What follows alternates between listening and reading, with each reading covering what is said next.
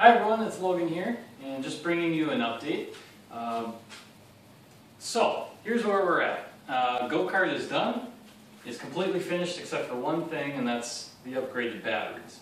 So if you remember from my last episode, I was going to do an upgrade path. So I was going to start with just this battery pack, a jumper pack, which is a 12-volt pack, and then eventually upgrade to 24 volts. Well, I was off a little bit.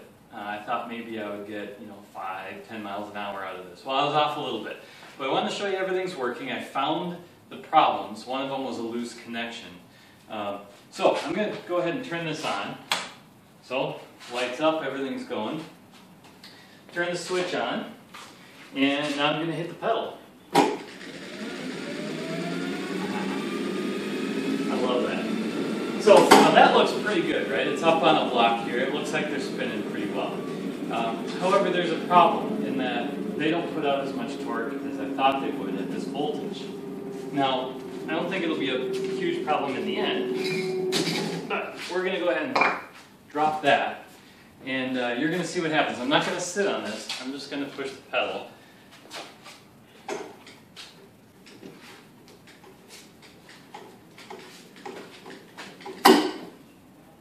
Yeah, so it's a little bit underpowered. I think I had it up to about 5 miles an hour without me sitting on it.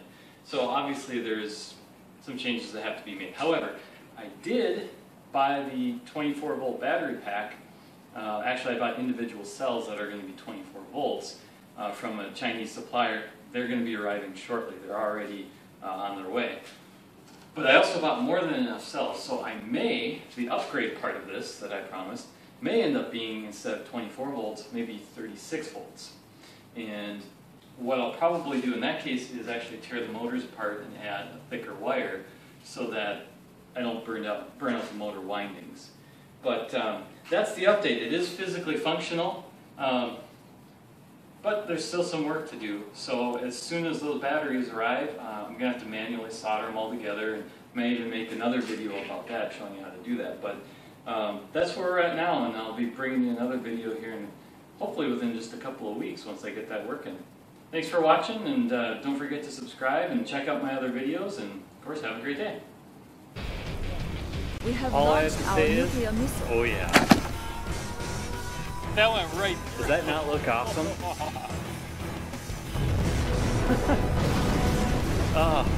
So it's obviously not entirely finished. I have to get another one of these on the other side, but that's cool. Discovered an enemy ammo I'll have to cut these off. This side's going to be a little bit tougher to do because